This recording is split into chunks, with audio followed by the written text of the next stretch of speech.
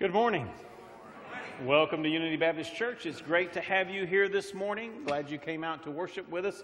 They're talking about rain around noon today, so I'm going to preach an extra hour so that you won't get wet, okay? So if you brought an umbrella, then you can leave at noon. Otherwise, you can stay till I get done. No, I'm just kidding. I could preach that long, but I wouldn't have anybody left but me and my son because I wouldn't allow him to leave, so... if you have a bulletin, there are some announcements in your bulletin. I do have a couple of things that I need to change. Under Sunday's schedule, nursing home service is at Brookstone today, but that is at 2 o'clock, not 3:30. Brookstone's at 2 o'clock, not 3:30. That didn't get changed this week. So 2 o'clock is the nursing home service, so those of you that are involved in that will be at Brookstone at 2 o'clock. And then make you aware, building committee, last Sunday night we voted for a new 9-member building committee. That will begin looking at renovations, expansion of this building, and you are going to meet at 3 o'clock this afternoon. Won't be a very long meeting, but we need to select a chairperson, secretary, and kind of get moving forward that. So this was the Sunday to do that. So if you can be here at 3, shouldn't be longer than 30 to 45 minutes in case knowing what your schedule is. So building committee will meet at 3. We will meet in the pastor's office, okay? We will meet in the pastor's office. So... And then there's one other correction that I need to call your attention to. Inside your bulletin, there's an insert, workers needed for Team Kid. And it talks about what you can do and the opportunities that are available. We'd love to have all of you involved in some area of our Team Kid ministry, which is on Wednesday nights, starting again in September.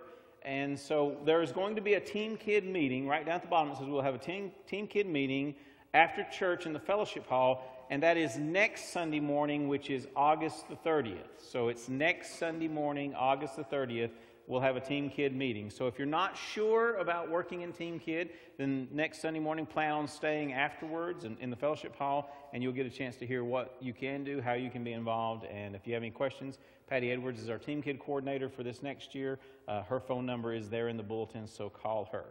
Also, if you are involved in Sunday school, adult Sunday school, we have our class list out for the new Sunday school year, which will start in September.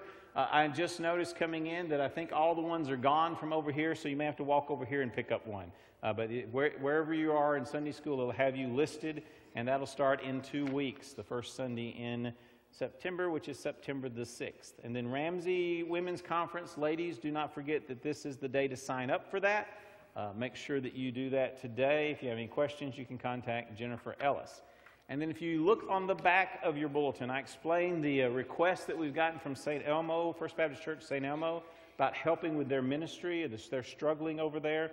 If you are interested in serving in that capacity or would like to be involved in it in some way, shape, or form, the sign-up sheet for that is on the table here in the back of the sanctuary. So there's just one sign-up sheet right here in the back of the sanctuary. Make sure you sign up for that this morning if you are interested in being a part of that mission. All right, Michelle, do you want to talk about the... Okay. Remind you that we are developing a church family picture board, and so if you have time immediately following the worship service this morning, have your picture made in the fellowship hall. We're going to do that every Sunday for the next few Sundays. So if you got your picture made last week, we don't want to make your picture again. Okay, we don't need it again. Now, you may like what you're wearing better today than what you had on last Sunday, but still, we've got a picture of you. You don't need to do it again. But if you didn't get your picture made, jump in there if you've got time and get your picture made so that we can get this done over the next few weeks and get those pictures posted. All right, any other announcements? Yes, sir. Okay, y'all sign up for the Cowboy Roundup. It's September the 12th. The menu and everything you need to know about it is out in both foyers. And next Sunday, if you don't sign up today, next Sunday we're going to have people with lassos to lasso you and get you signed up. So if you don't want to be embarrassed, better do it today.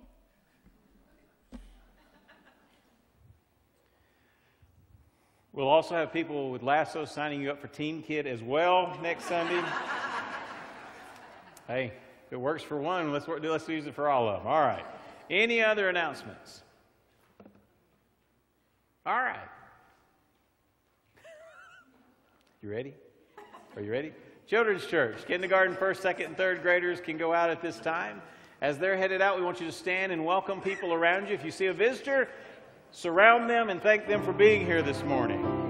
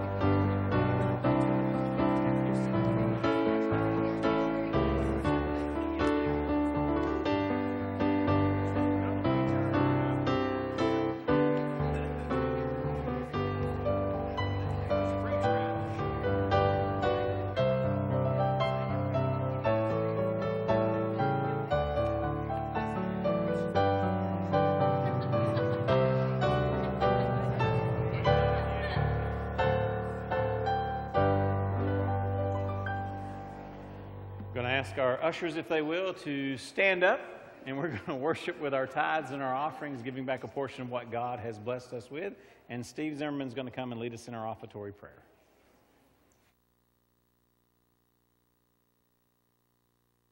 Dear Lord, we just thank you for this opportunity to come and worship in your house this morning, and just be with each of us as we go out from here, that we remember that you are the most important thing, and we need to share that in each and every moment of our life. Lord, just as we come to this time of tithe and offerings, that we pray that this will be used to the uplifting of your kingdom, Lord. And we just thank you for all you do. In your name we pray, amen.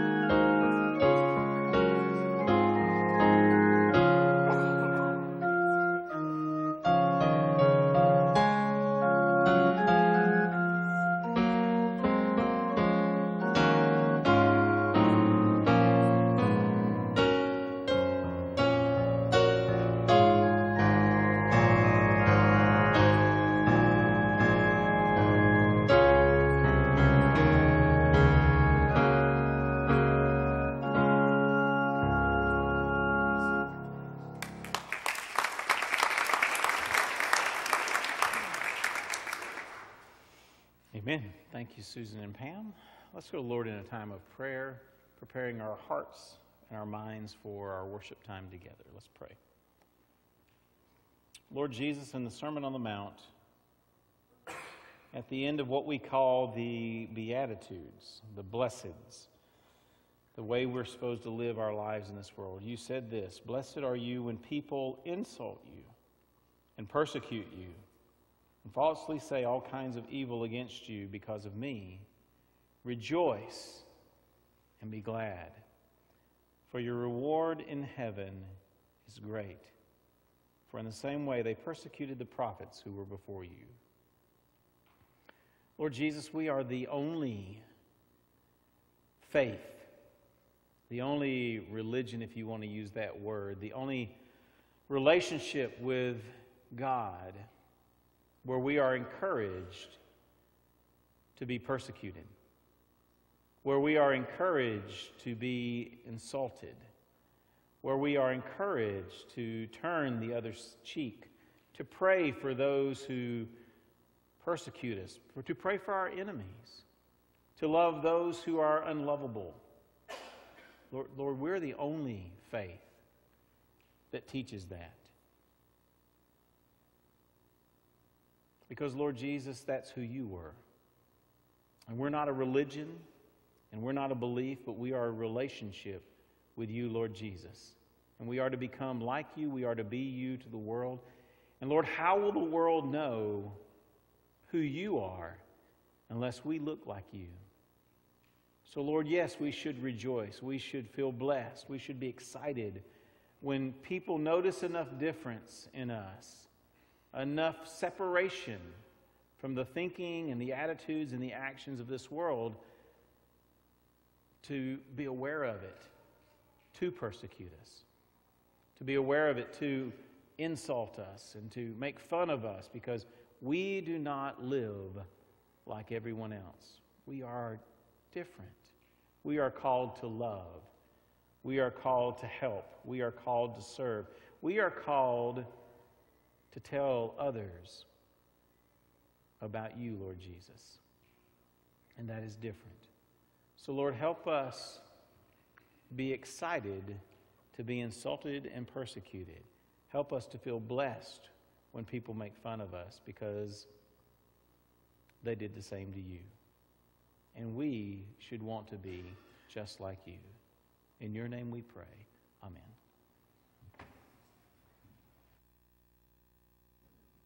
Good morning. Let's stand together and sing Love Divine, All Loves Excelling.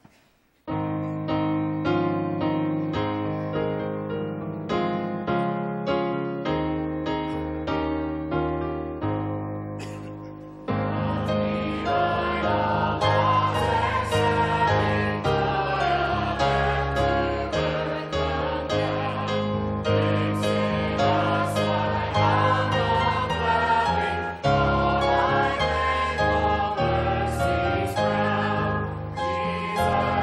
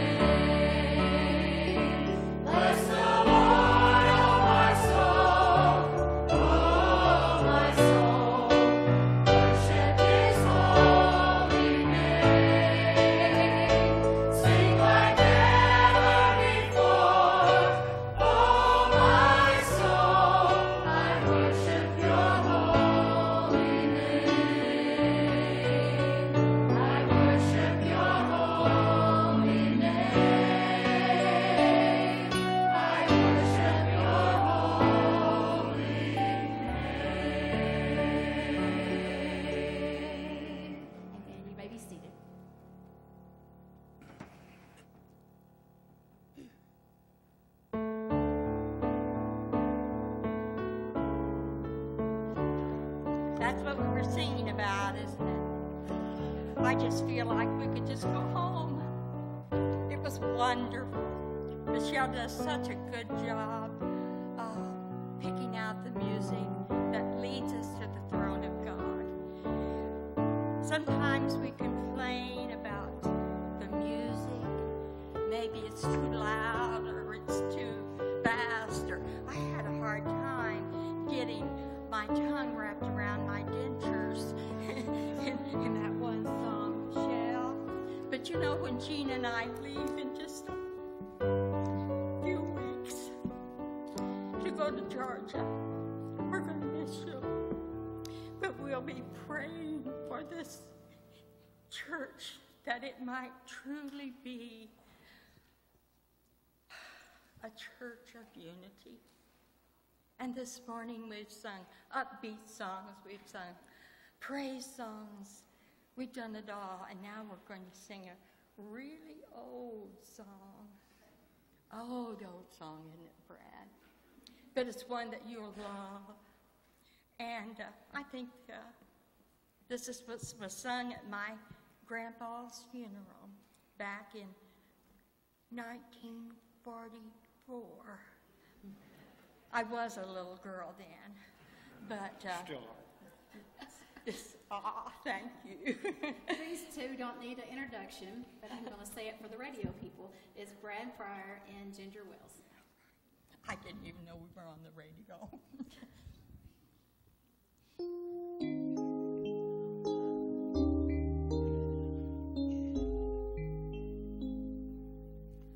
I come to the garden alone while the dew is still on the roses, and the voice I hear calling on my name.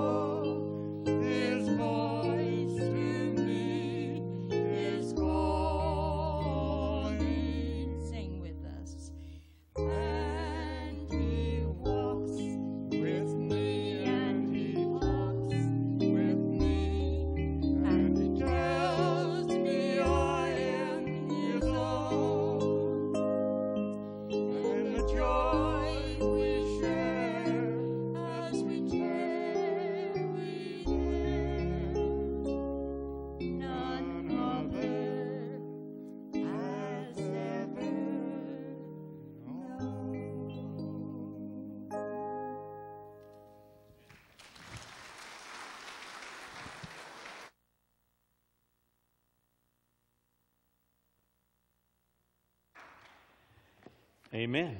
Thank you, Brad and Ginger.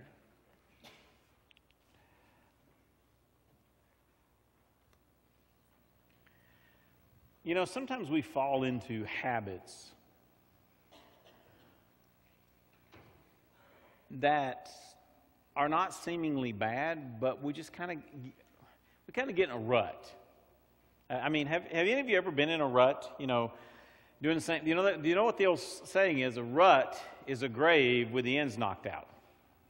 That's the old saying, that a rut is a grave with the ends knocked out. It's not always good to be in a rut. Now, there's some things that are good to do over and over and over again if it's beneficial. I mean, I hope you're in a rut of Bible study and prayer every day. In other words, I hope that you study the Bible and that you pray every day. Now, I hope you're not in a rut with that. In other words, I hope it's changing and growing and progressing and developing. So, I mean, there needs to be change in that, but it's something that it's good for us to do every day. But sometimes as Christians, we get trapped into a certain mindset, a certain way of doing things, and we lose focus of what we're really supposed to be doing. Sometimes it's about comfort. Sometimes it's about what we like, our likes and our dislikes. Sometimes it's just easier to fake it than to be real. And I really believe that a lot of people in our churches today are faking their relationship with Jesus instead of being real in it. And because it really is easy to fake it. I mean, we see each other on Sunday morning for about an hour or two. So I mean, and then a lot of us don't see each other throughout the week. I mean, we don't run into each other. We don't see what's going on. So it would be really easy to put on nice clothes, to get our Bibles all dusted off and spiffed up, and to show up for an hour or two on Sunday morning and be this wonderful Christian person, and then go home, and the rest of the week we can kind of do what we want to. Now, most of you know I'm from Alabama, and so the South is part of who I am. And my mom was a great fan of a Southern comedian named Jerry Clower. Yeah, I mean, and just... the first time I ever told a Jerry Clower story up here, there were people who came to me, I've never heard of him. And I thought, really? What? I mean, Jerry was a guy who, he actually was a salesman for the Mississippi Chemical Corporation. He went out and sold fertilizer, seed, those type of things. And that was his job. But he had a gift for gab. And when he would go to talk, salesmen a lot of times have a lot of hot air. If you've ever been around any salesmen, good ones do. And so he would always tell a story. He'd always share a story with whoever he was visiting with. And someone one day finally said, Jerry, you really, can I have you come to an event and just share some of your stories? And that's how it started. I mean, just someone asked him to come to a meeting, an event, and he began sharing his stories. And then someone asked him to, and eventually he quit the Mississippi Chemical Corporation, and he began doing that full time. And he made records. That's these black things that spin around on a turntable. You younger generation, you don't know what a record is. It's not a it's kind of a big CD. That'd be the easiest. No MP3s, none of that. But he made records and tapes, and he appeared live everywhere. I mean, and he was a great storyteller. He was also a great Christian man, and he lived his Christianity well. And so, he was just funny. And he tells a story. And this was kind of later on in his. I don't know if any of these stories were true, by the way. The Ledbetters were real, but I don't know that everything that happened with them was real. But because Jerry would like to embellish a little bit. But he tells a story about a professor of geology. There was a independent oil company down in southern Mississippi, because they've got oil wells off the coast of Mississippi. And there was an independent company down there who brought this professor of geology in to talk about the benefits of drilling and the benefits of oil and all this kind of stuff. And he gave a wonderful, wonderful presentation to their annual meeting. And they were just excited. And they said, you know what? This guy is so good. We need to hire him away from the university where he works, and we need to send him out across the southern part of the state, across southeast. and have him tell people, go to colleges and universities, events, and tell them about what we're doing and how the oil industry benefits. Now, again, this was a long time ago, so some of you may not like the oil industry now, but so they hired this professor. And he began going around. They hired him. They paid him really well. They even hired a chauffeur. They had a chauffeur and a driver and a car for him to go wherever he went. So this driver would take him to all of these events. And he would speak at big colleges, small colleges, and he just traveled around with this chauffeur giving this presentation to encourage, the people to get into the oil business, to get into geology and those type of things. And it was going wonderful. It was a huge success. And the chauffeur would always travel with him, and he would a lot of times would sit in the back of the room and listen to the presentation each time. And so he had heard it over and over and over. I mean, he knew it. He had memorized it. He knew exactly the pauses and everything. He says, I've heard it over and over again. And one day he's driving down the road, and the chauffeur looks in the mirror and looks at the professor in the back, and he says, it's really not, this world's not fair, professor. And the professor says, what do you mean? He says, you are out there making this same presentation. It's the exact same presentation. Everywhere you go, you're saying it over and over again. And you're getting rich off this. They're paying you really good. And I'm driving you to all these things, and I'm making nothing. I mean, I'm barely getting by. And he says, and I know the presentation as well as you do. Matter of fact, he says, I can do it better than you can. I've heard you give it enough that I can give the exact same speech, the exact same presentation. I can deliver it and do it better than you. And it's just not fair. And the professor says, well, I have a BS in this, and I have. He said, I don't want to hear about that. He says, all you're doing right now is getting paid to give a speech, and I can do it better than you. The professor said, okay, all right. The next university we're on our way to a university, a major university here in the South. No one there knows me. No one's on staff there that knows me. They've never met me before. They've never seen me. Now, people, you'd go, well, how would they not recognize him from his Facebook page? There was no Facebook or internet back then. They couldn't Google him and say, well, there's his picture. So they had no picture of him. They didn't know. They just knew this professor was coming to give this presentation from this oil company. He says, so nobody knows me here. So here's what I'll tell you what we'll do. We're about the same size. And so we'll go pull up here. There's a rest area up here. Let's pull up. Let's go in. We'll switch clothes. You'll put on my suit and tie. I'll put on your chauffeur's outfit and your chauffeur's cap and everything. And I'll show you. Well, I'll see if you can shut corn or not, is the way Jerry Clower put it. Let's see if you can do it. He says, but I'm going to watch you fail miserably. So they did it. They switched outfits. The professor got in the front and began driving, and the chauffeur got in the back with his suit on and ready to go give the presentation. They drove up to this major university, and they went into this huge athletic center, and there was 22,000 people in there. And so the professor, who's not the professor, the chauffeur, gets up to deliver this, but they all think he's the professor. And as he gets ready to begin the speech, deliver the presentation, he looks way in the back of the room, and there is the chauffeur, who's actually the professor, sitting there watching and listening, just waiting for him to mess up. And so the chauffeur begins, and he gives the presentation exactly like the professor, actually better than the professor. His delivery was better. His timing was better. I mean, he did a superb job. And Jerry Clower says it this way. He said he did so well that they were shouting and wallering in the floor. They were so excited about the presentation that he did. That's the Southern expression, wallering in the floor. Like a pig in the mud, they were wallering in the floor. And they were they were hooping and hollering. Wow, they were so excited. They were so enamored with the presentation that had been given. And so the chauffeur's up there really smug and looking back at the professor sitting in the back like, see? Well, the president of the university gets everybody calmed down. He says, well, this actually went a little quicker than we expected it to go. So we have about 10 minutes extra before you have to go to your next class. So is there anyone here who would like to ask any questions of the professor?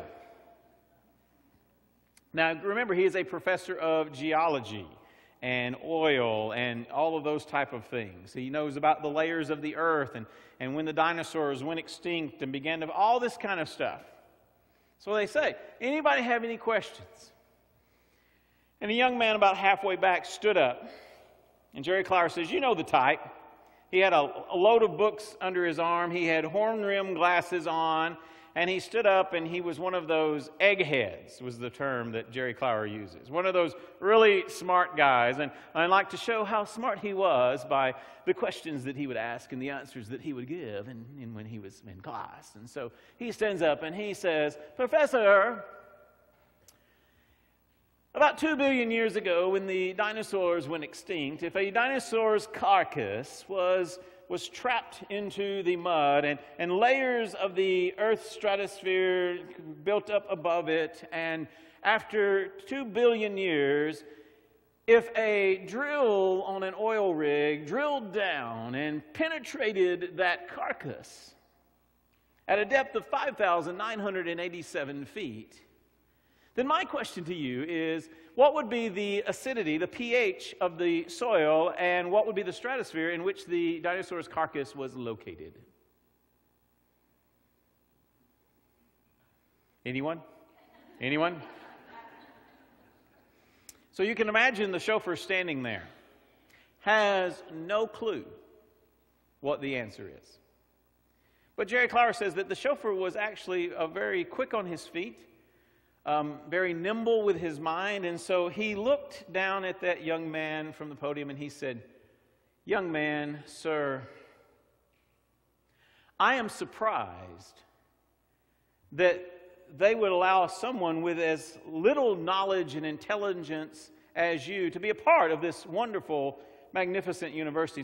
Sir, you aren't even qualified to be here. That question is so simple, so easy to answer that to demonstrate how easy it is, my chauffeur is sitting in the back of the room. Would you stand up and please answer that question?"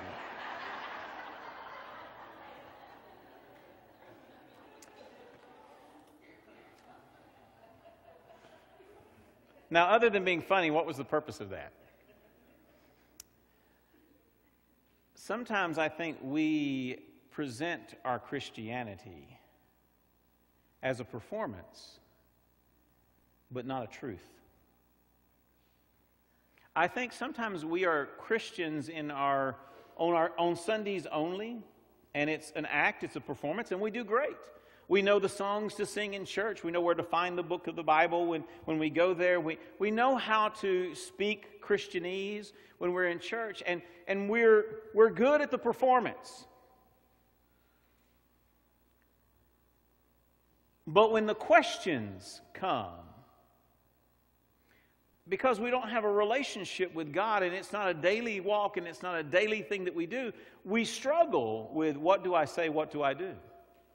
And so we tend to put ourselves in places where we will not be asked questions about our faith.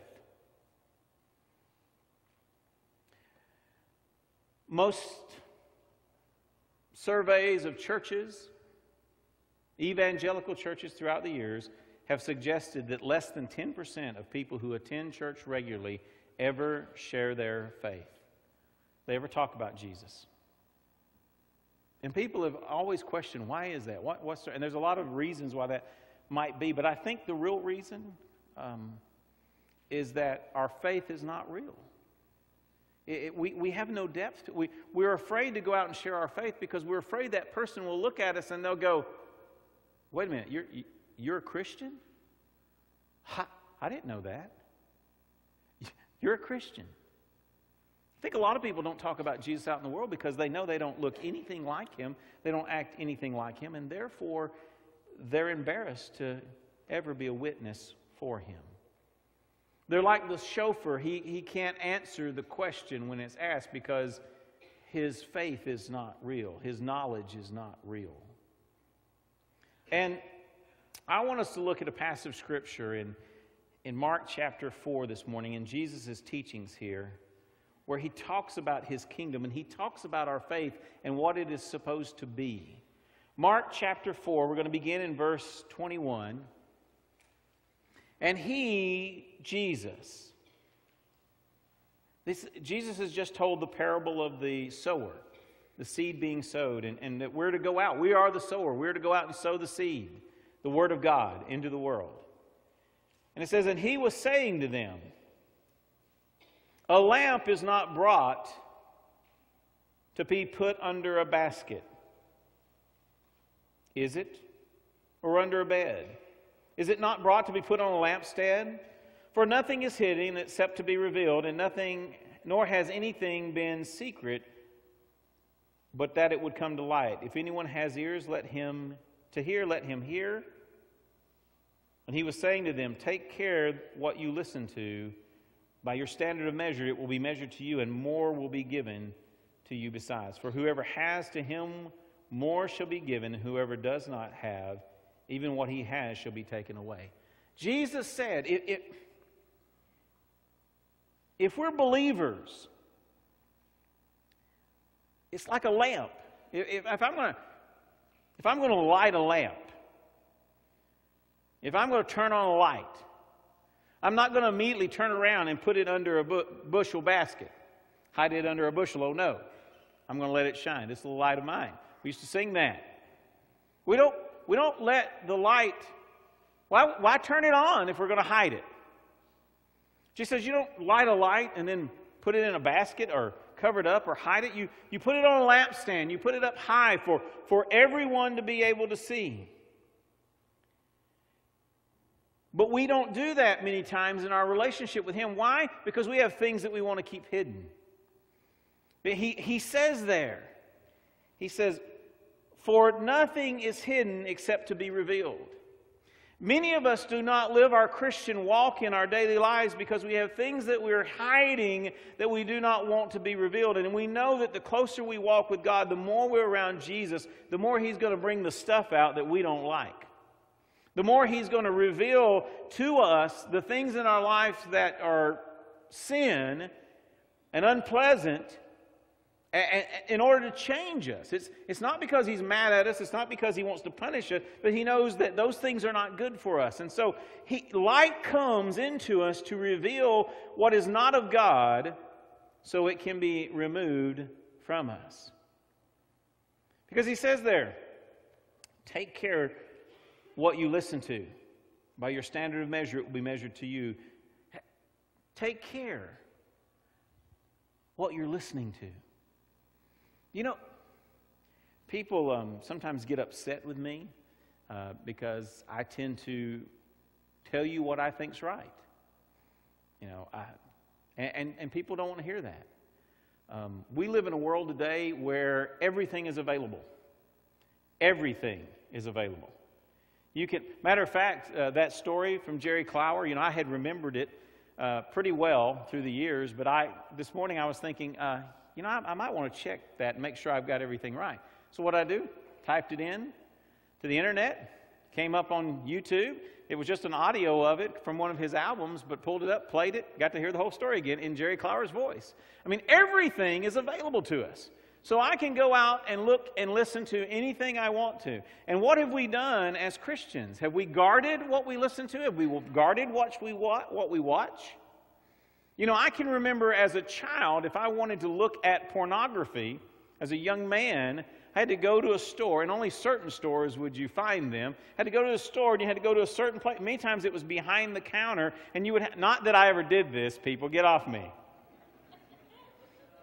I'm not saying I didn't want to do it. We all struggle with things. I'm not saying I didn't want to do it, but I didn't do it.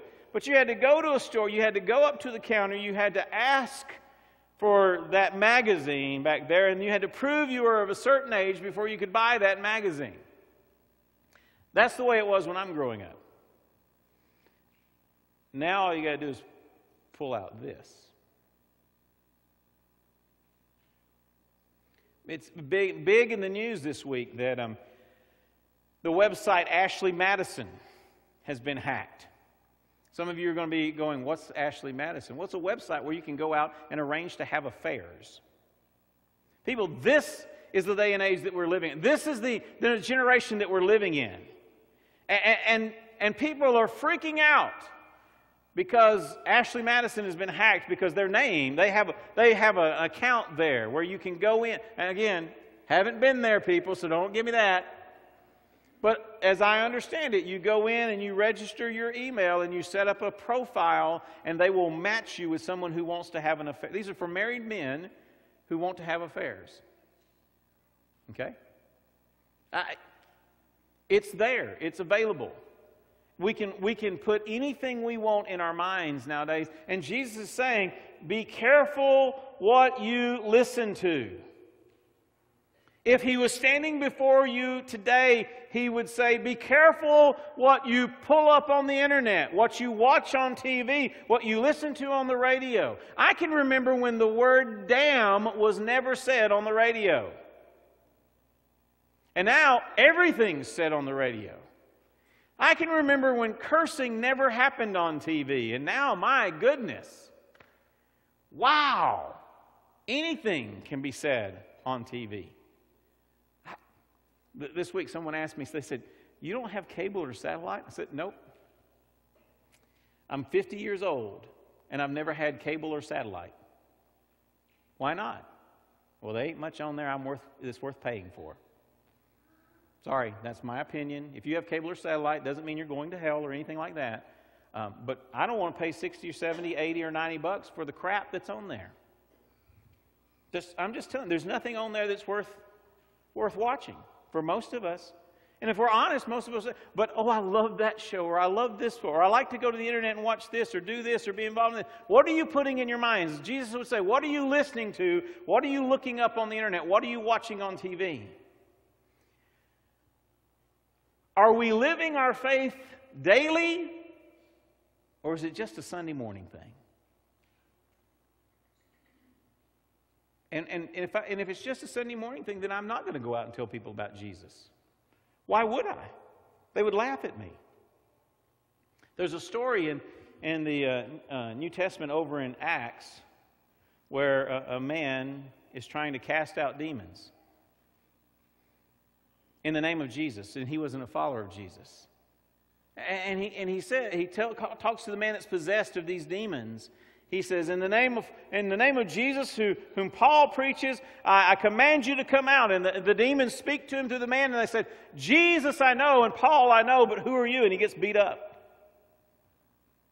We don't tell people about Jesus because what we're listening to, what we're looking at, what we're putting into our lives doesn't honor him, doesn't speak of a relationship with him. And therefore, we won't be a witness for him because we know it'd be a fake. What we do is we ask for the chauffeur in the back of the room to stand up and ask the question. Hey, pastor, can you go talk to this person? I think they're lost. Well, why don't you talk to him? Well, I don't know what to say. Well, I don't know what answers. He might ask me questions I don't know the answers to. Well, just speak the truth.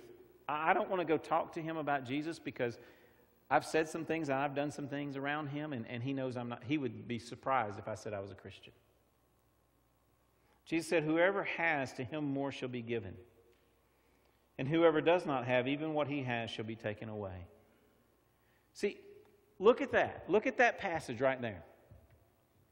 If I'm growing in my faith, if I'm spending time with Jesus, then he's going to continue to pour himself into me. This is not about physical possessions, people. This is not about money, material things. This is about, if I'm walking with Jesus and I'm growing in him, he's going to continue to pour himself into me, where I'm going to be different. I'm going to be unusual. I'm going to be worthy of persecution because I look different from the rest of the world. But if I don't grow in my faith, he's going to take what I have away. Now, I'm not going to say you're going to lose your salvation. But if you're not willing to grow in your faith, are you really saved?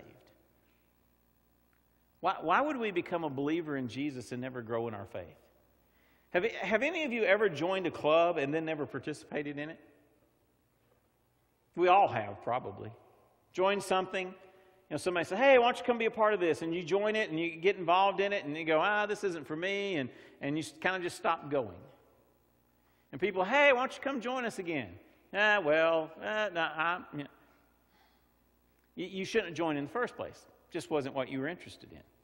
And so eventually your membership just lapses, or your membership disappears, or you ask to be removed from membership, whatever the case may be. But if you really love what they're doing, you're there every time that you can be there. You're excited about what they're doing. If we really love Jesus, then we're going to be involved in the work that He's doing. We're going to want to be around other believers, around other members of the body of Christ. We're going to want to be encouraged, and we're going to go out and grow in our faith and be a part of Bible studies and be a part of ministries and be a part of witnessing for Jesus if it's real. But if it's just a fake, if we're just like the chauffeur standing there on the stage spouting what we learned by memory, but not having lived it, then are we really a part of it? That chauffeur, he didn't know anything about geology, but he talked a good talk. There are a lot of people that are members of our churches and sitting in our pews on Sunday morning who know nothing about Jesus Christ and being in a real relationship with Him, but they can talk a good game for an hour on Sunday morning. Matter of fact, they don't even have to talk much. If you time it just right, you can slip in right at the last minute, and as soon as the pastor is finished, as we start to pray at the end, you can slip out, and you really don't even have to fake it very long. You really don't. You know, and when in the shaking howdy time, when people come around and greet you, all you got to say, "Hey, good to see you." Because they're not going to ask you in that brief 3 to 4 minutes, 5 minutes, 10 minutes, however long it is. It's longer for some of you than it is others. Y'all will get that later. They're not going to ask you, "Hey, how's your walk with Jesus this week been? How's your Bible study been? Did you make it to discipleship group this week?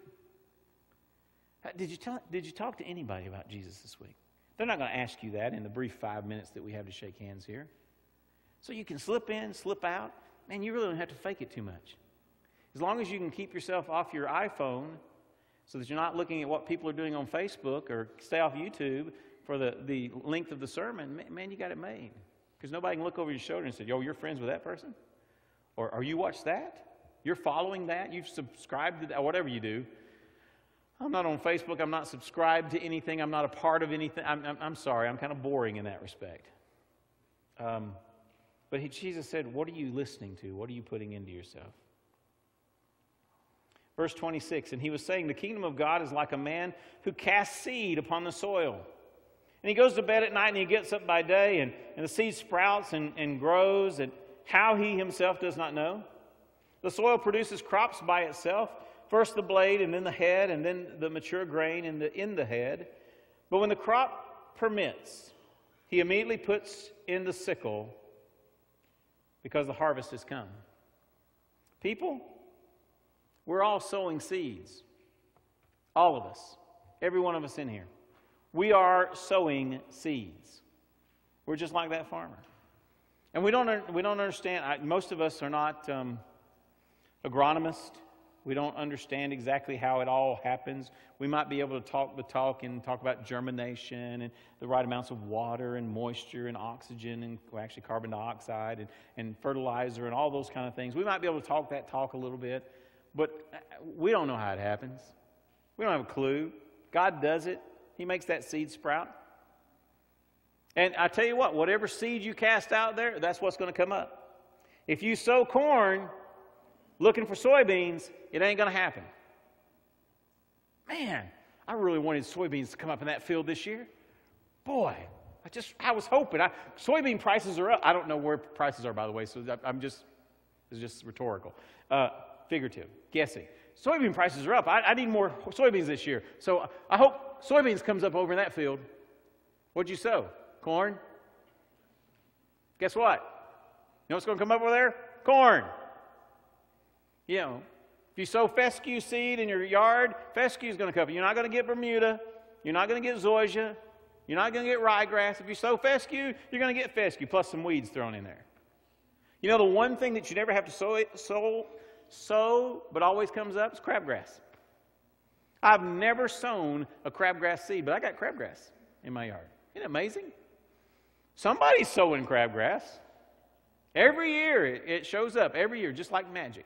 Yeah. People, we're sowing seeds. But what kind of seeds are we sowing? What is our witness? Because our witness, who we are, how we act, what we look like, that is the seed that we're sowing in this world. What do we look like? I said this I don't know if it was in Sunday school or worship service a few Sundays ago, but it's a shame when you talk to someone and you're saying, hey, do you know so-and-so? Oh, yeah, I know them. I said, yeah, they're a member of our church. Really? They're a member of your church? What kind of witness do they have? You kind of figure it out pretty quick. People, we're sowing seeds with our actions. We're sowing seeds with our words. We're sowing seeds by what we listen to, by what we watch, by what we're involved in on the internet. We're sowing seeds. Why are we shocked when crabgrass comes up when we're sowing crabgrass seeds? Why are we shocked when corn comes up when we sowed corn seed? Why are we shocked?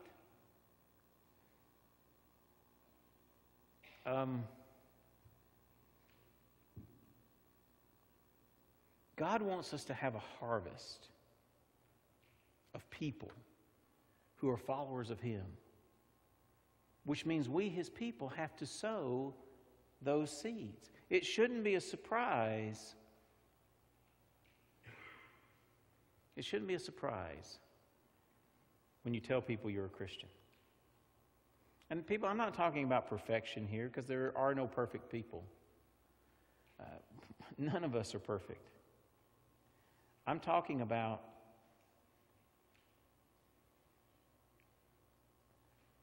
%90 of our time, what are we doing? How are we living? Christianity is not a set of rules and regulations. It's a relationship with Jesus. And in that relationship, He is pouring Himself into us if we allow it so that we become more and more and more like Him. Not so we can't have fun. Not so that we can't... I guess that's it, isn't it? A lot of us don't live our Christian life because we don't think it's fun.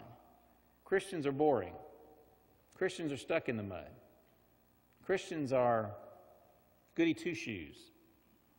Christians are blah, bland, blah. Right? Isn't that what why can't Christians have fun? Well, we can. We just don't have to get drunk to do it. We can. We don't have to have an affair to do it. We can. We don't have to use words that sailors don't use to do it. Yeah.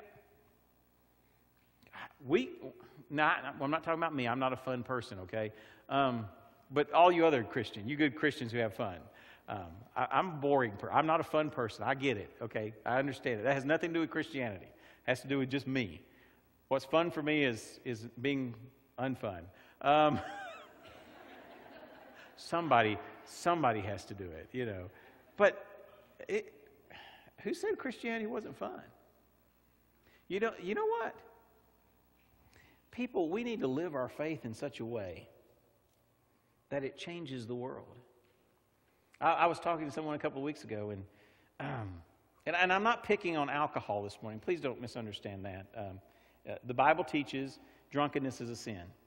Too much alcohol, too much food, too much of anything. But the Bible teaches moderation in everything. You can have too much of anything. I even believe sometimes you can have too much church. We have people who are worshiping church instead of worshiping Jesus. So it's moderation in everything. So too much alcohol is the sin, not just drinking alcohol. Now, again, I don't drink because I can't get drunk if I never touch it. Okay? It's pretty easy not to get drunk if you don't ever drink it. It'd be a whole lot easier not to get fat if I didn't eat at McDonald's or Wendy's or McDonald's doesn't make you fat. Too much McDonald's makes you fat. I was talking to a guy just a few weeks ago, and just said something about we were together, and we were at a place where he could have a beer or whatever, and he doesn't, and I know that he drinks, and I said, hey, you're not going to offend me. Hey, Donnie, you're not going to offend... Oh, no, it wasn't Donnie. I said, hey, you're not going to offend me if you have one beer. said, I don't drink, but, and you definitely shouldn't get drunk, but you're not going to offend me if you have one beer. And you know what he told me? He says, well, I've grown up enough to realize that I like to remember what I did the next day. He said, I've grown up enough in my life, I've matured enough in my life that I want to actually remember the good time I had tonight the next day. And that's a maturing thing. And this person's a Christian, and again, growing in their faith.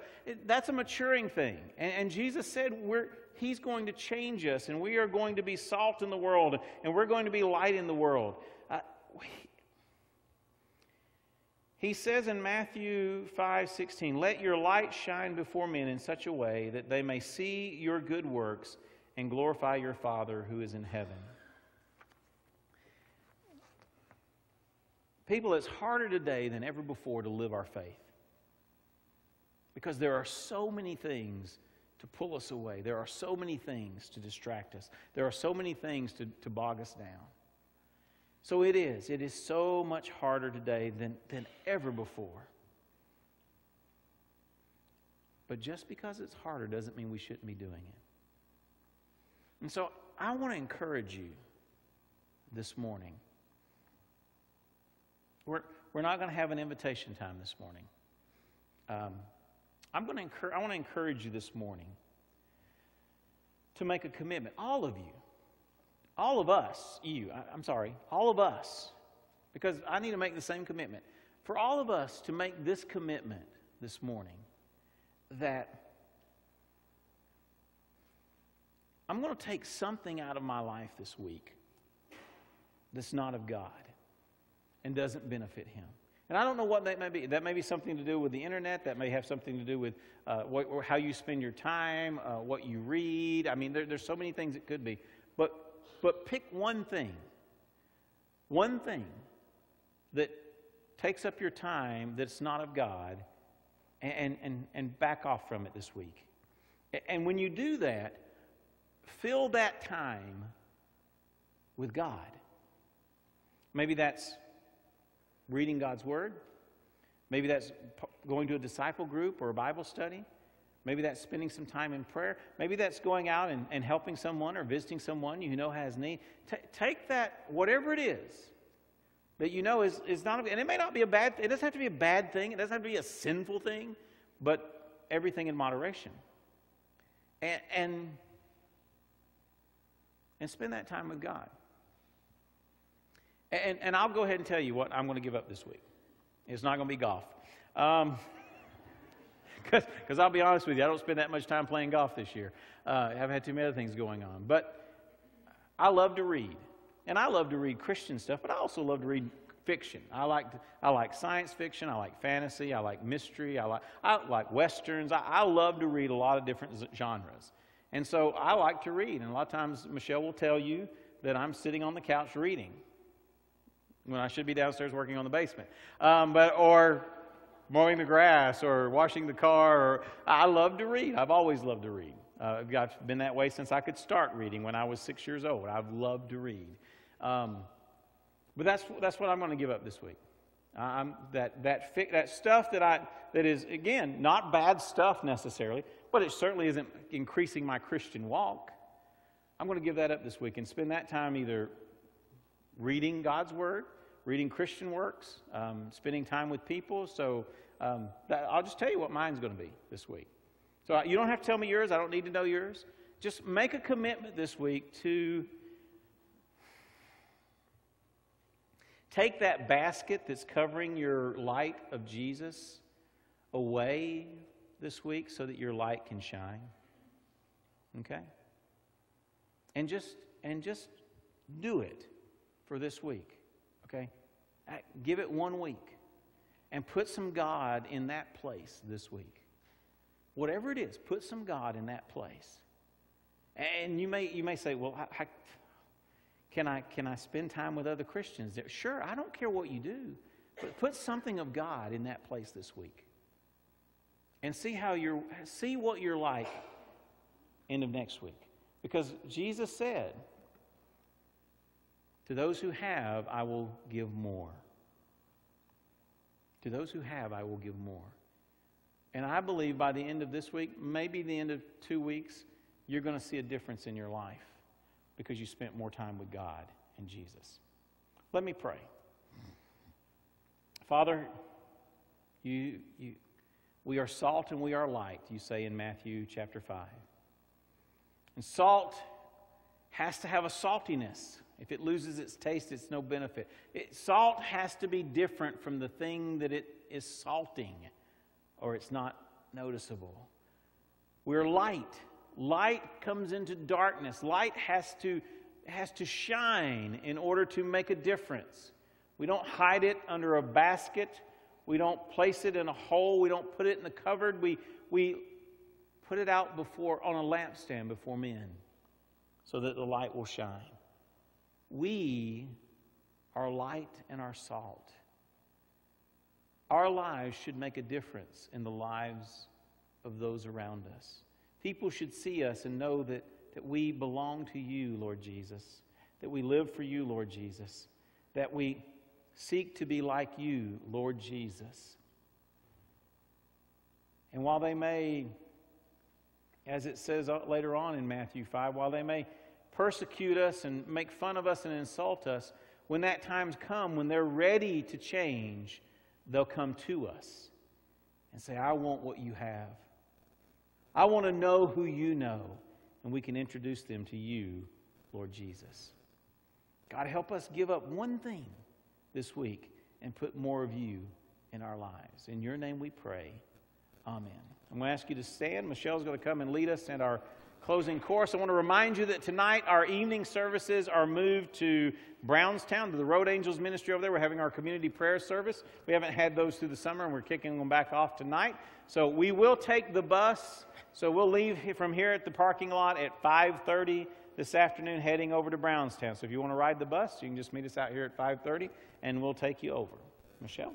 All right, let's sing Trees of the Fields. That's what the name of it is. All right.